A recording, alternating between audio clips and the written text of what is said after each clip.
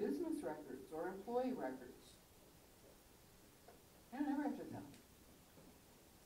So if you happen to have, a foreign-sounding name, or you might have been in the wrong place at the wrong time, you may be spied upon, and you may never know it. Now, this makes a lot of us very uncomfortable, and it makes John Ashcroft very happy. Now, certainly, it is easy to argue to people, look, if you have nothing to hide, you have nothing to fear. That's the argument that has been made from time immemorial, to say if you're a good subject of the king, you won't mind having your home searched. If you are a true subject of the king, you won't mind having a member of the military living under your roof. People have made that argument for as long as we have sought human liberty, from the time Milton began writing. And it has never held water.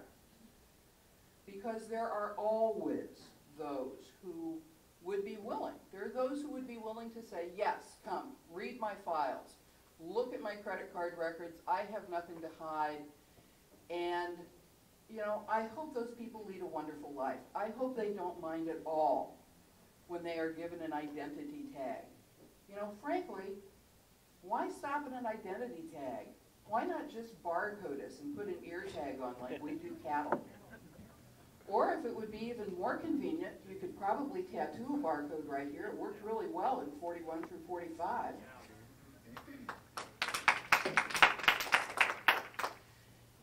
It is the temptation to believe that you do not have a duty to watch how your government behaves that will lead you like lambs to the slaughter to giving up the civil liberties that enable you to function. And while it is terrifying and horrible to think that someone may well choose to fly another airplane into a building that we cherish or care about, or plant a bomb under the arches of the Golden Gate Bridge, or blow up the Hoover Dam, or any of the other high-yield targets that unfortunately have been identified, the real high-yield target that we have to care about is our freedom. You have the duty as citizens of this country, and I realize here I'm preaching to the converted, or you wouldn't be here, you'd be home watching West Wing. You have the duty not only to write your own congressman or senator, or your own congressional representative if you aren't from Iowa and have someone who wears pantyhose to work. You have the duty to educate yourself, and you have the duty to rally other people to your cause. Citizenship in this country is hard work, and it is advanced democracy. It is not a government for people who want to be lazy. It is not a government for people who want to sit home and watch the president on TV because Martin Sheen does such a good job. It is a government for people who are willing to get out there and yell and scream and petition and write and knock and telephone and fax until their elected representatives hear their voices. The real message of Banned Book Week is freedom is only yours if you work to protect it. Get out there, and whether you're fighting for a book, or whether you're fighting for your library records, or whether you're fighting for your ability to walk into a library and read something about hydrogen bombs without the FBI stopping by your house the next day, fight. Don't quit, because the minute you do, we've lost the real terrorism battle. Thank you.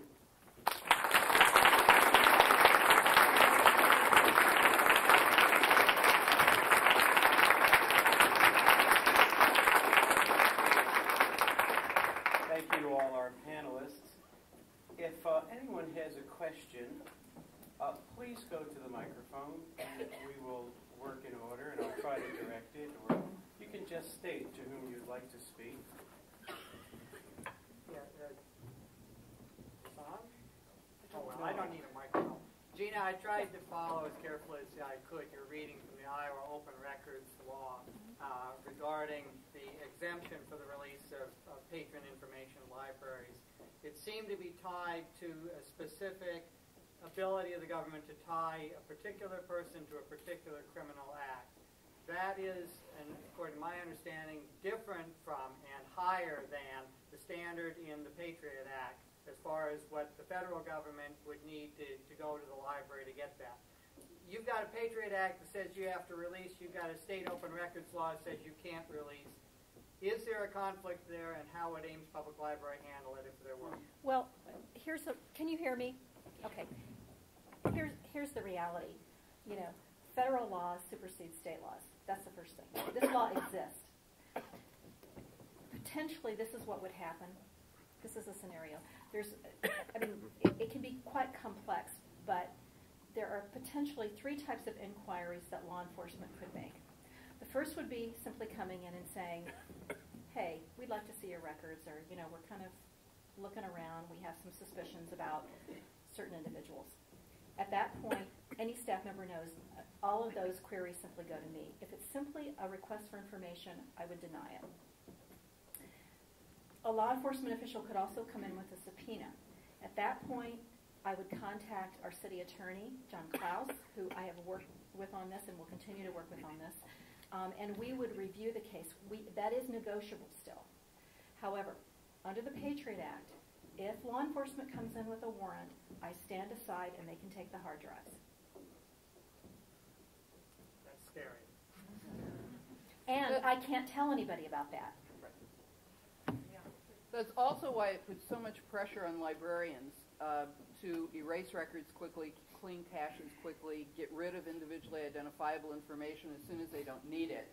And I will tell you that I spend most of my time representing newspapers and broadcast stations. And most of the time we really oppose efforts to close state-controlled or municipally controlled records. The Iowa Newspaper Association, the Iowa Broadcasters Association worked with and supported the Iowa Library Association in getting this exemption passed because we feel that strongly that people need the right of private intellectual inquiry. But now, I love these folks. I do voluntary work for the Library Association, and this is Crouching Tiger and that's Hidden Dragon. Because you really realize these librarians, there are rules in life. One of them is never screw with your librarian. Because it's like watching them battle with quarter staves. We'll clean the records the minute the book is back. So the FBI better be pretty quick on the money.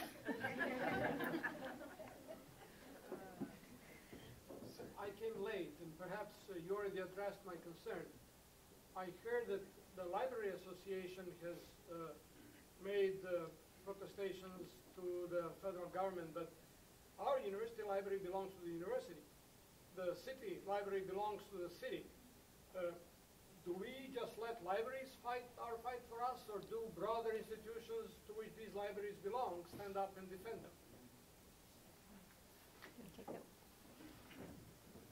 Gosh, I wish Greg Joffrey were here. In terms of the broader issue, that there are a lot of partners with American Library Association in voicing its concern over the Patriot Act and specifically in terms of what its implications can be for privacy of patron records. We have an association for research libraries that Iowa State belongs to, which is the 115 research libraries in Canada and the United States. That organization has put money into this issue and has been working with ALA. And ALA, as well as also has numbers of divisions within it, and Public Library Association is one of them, that has been working closely with ALA, the ALA Association. I would say that, and I think Gina did a good job of stating the backup that she has for the Ames Public Library in terms of the legal offices of the city. We likewise would have access to certainly our legal services office at Iowa State, and in terms of a specific issue or a question or complaint. But I have no reason to doubt the support that this university would have to protecting within the legal limits of what we can protect our rights to privacy. The public library is a department of the City of Ames, but we are unique in that we actually have a governing board. I am, for instance, the only city department head that does not report to the city manager. I have a board of trustees of 9. It takes 9 people to keep me in line, essentially, is what I'm telling you. And so our mayor and city council, of which Herman was a member for some time, have always respected and recognized the legal authority and judgment of the Ames Public Library Board of Trustees. So again, I've had nothing but support from our city manager, our city council, our city attorney on these issues. Do you mind if I don't use the mic? It's not working anyway. The first concern is if they came in and took all the hard drives, you couldn't even tell your board of trustees that you needed to replace them for some reason and how many you needed. Yes? Joke aside, I'm kind of concerned. I don't know a lot about computer hardware, but I have seen our information tech person retrieve a lot of information off of my hard drive that I thought had been trashed and was gone. What kind of magic little scrubbing brush do you have that gets rid of all the information off of the hard drive? So if they took the hard drive, they don't just retrieve it all off there. Do you mind if I take this first? Actually, one of the things that libraries are dealing with right now is most of us have, there's a handful of software providers that have library management systems, and actually Parks Library and Ames Public Library have the same provider, Dynex. One of the things that we're discovering is exactly what you're saying, that we really need to be very careful and really hold our vendors' feet to the fire about what's actually going away, because we know that there's some historical record that's retained for some time. If, say Barbara comes in and checks out a book, she brings it back, it goes off of her record. It may or may not still be retrievable, and that has yet to be determined unless you have something to add to that, Olivia. Part of what we do within our system is that we override data that already exists, and so that it's in a sense copied over, so it would be extremely difficult to retrieve that. But Gina's point is well taken. We need to, as a library community, continue to work closely with the small number of commercial vendors out there that create library systems to make sure that we are doing everything we can, that when we delete information that we truly are making it extremely difficult to retrieve it. I also want to just raise your awareness of one other thing, which is not directly related to library records, but that is computer records that exist in internet service providers. For example, if the Justice Department obtained a warrant from our friends at FISA, the Justice Department could, for example, read all of Iowa State's email. It could read the email of any particular student. It could search email looking for certain code words. And the fact that the September 11th hijackers used email to communicate among themselves has meant that the Justice Department has not been willing to make the kind of disclosure about email records that it has made about library circulation records.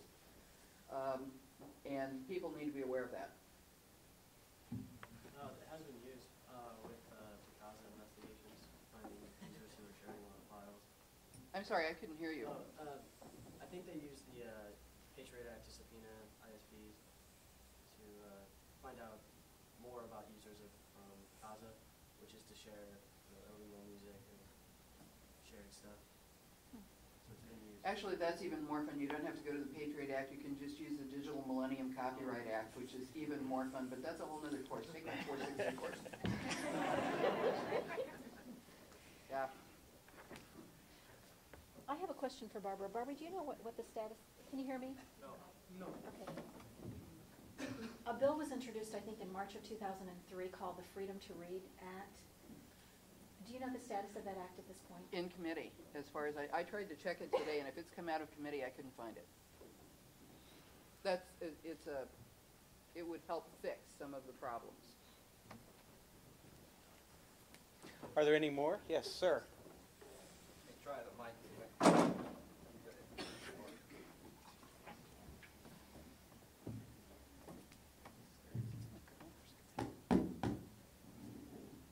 It's not working.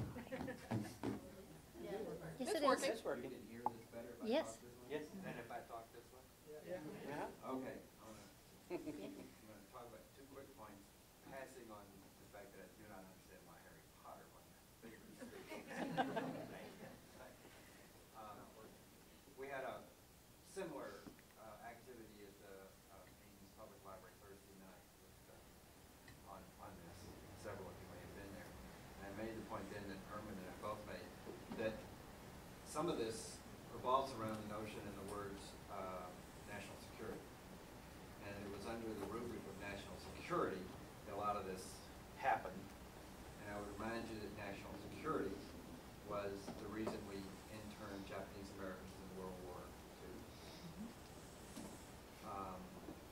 National security is also the phrase that Richard Nixon used over and over and over and over to justify everything that he did that turned out to be just illegal as hell. Such as sneaking and peeking into the offices of Dr. Fielding, Daniel Ellsberg's psychiatrist. That was the break-in, illegal act that they were covering up. They weren't covering up Watergate. They didn't care about Watergate. Those guys had been arrested. They were going to jail. It wasn't Watergate they were worried about. It was the connection between Watergate, the break-in Fielding's office, and what they also called, Attorney General called the White House horrors. So, national security is a phrase I read in the newspaper about 2 weeks ago, spoken by President Bush. So that's what we're doing all this for. Okay, then the second point, I want to amend, by addition, your comment that people ought to fight, fight, fight. You got to vote, vote, vote. Yeah.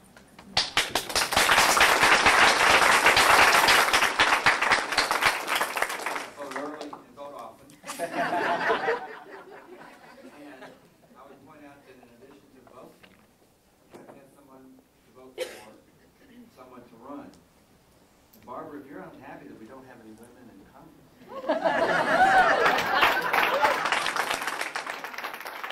I'll be the person to sign the petition. Okay.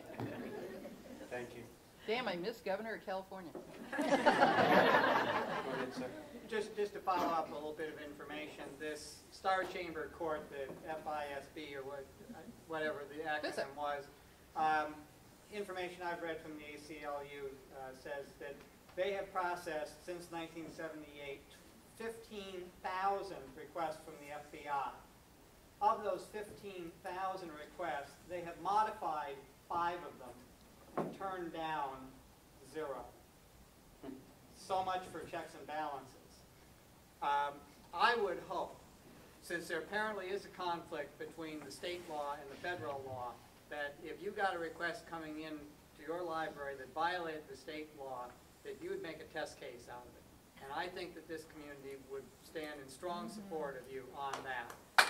Make them take you to federal court. Make a test case out of it. And while I'm standing up, I'm not going to pass up the opportunity to exercise my First Amendment freedom of association. Anybody who wants to join the ACLU? Right, be another card-carrying member. Final questions? Yeah, more? Come step up, please. Sure.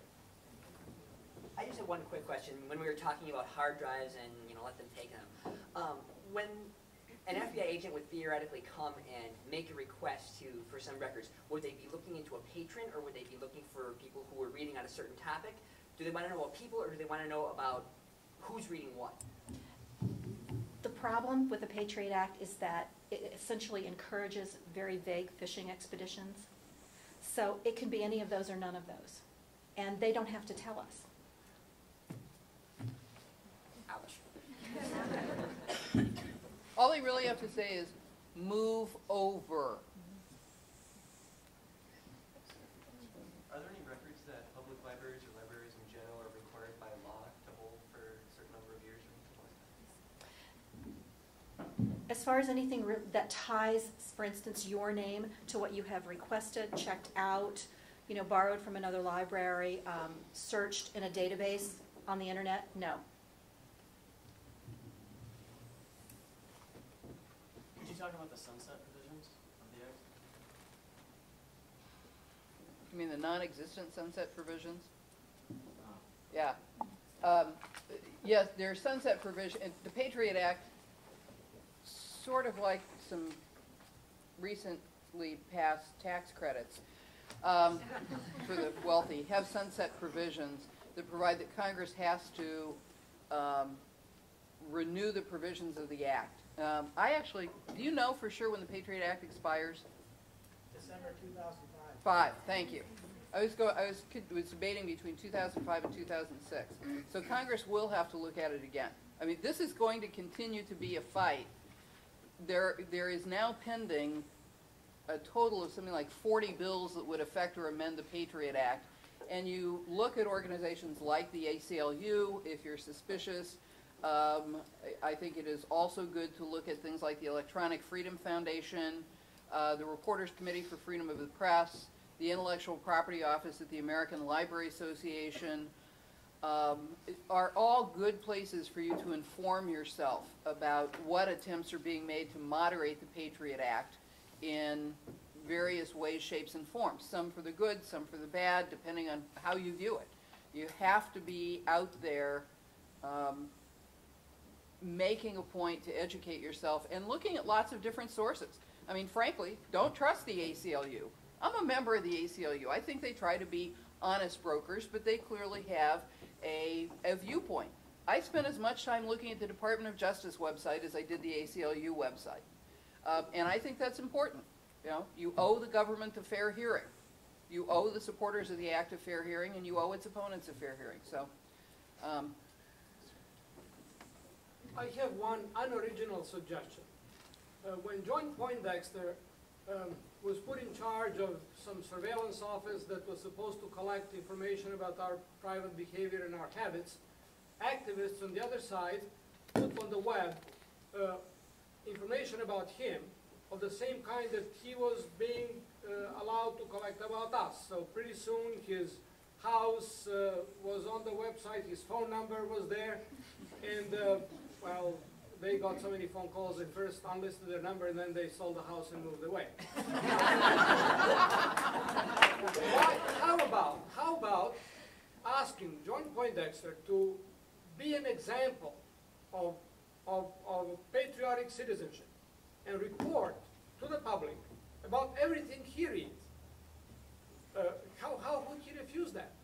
If indeed this is such a good idea that we know, and if he's such a virtuous citizen, then we ought to emulate him. So maybe if he could create his top 10 list, which will be published in the newspaper, and that will presumably bring business to libraries of your kind, because there are lots of people who agree with John Poindexter. You presume they would like to read what he reads so they become equally smart.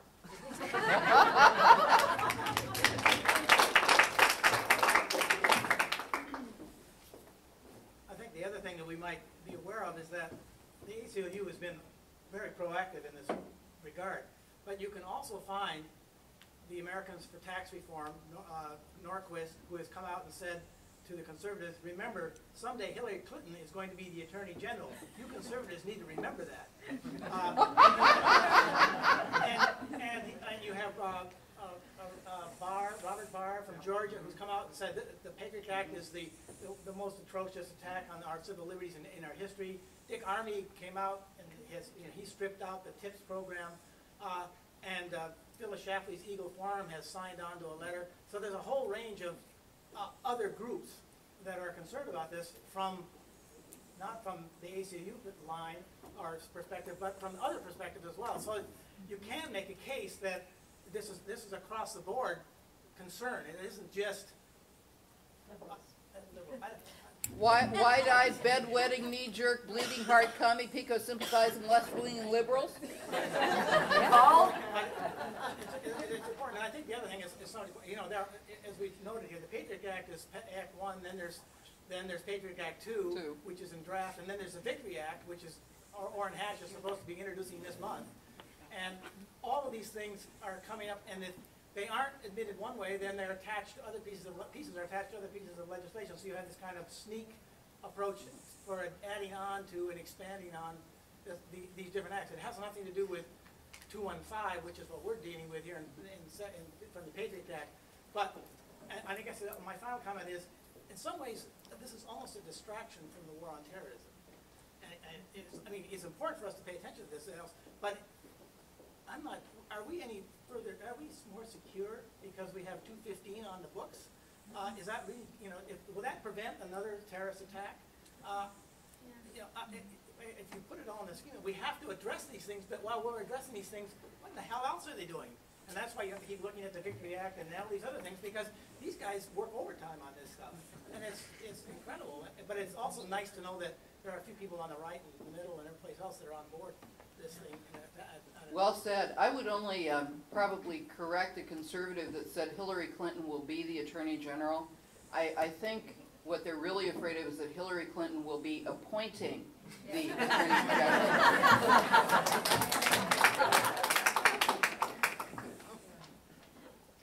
Any more questions? I can't limit questions on occasions like this, so if you do have one, please go up to the microphone.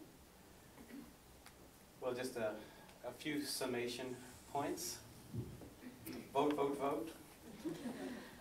It's an important notion to what we're talking about, probably the most important concept that makes this forum so public and so important at a land-grant institution.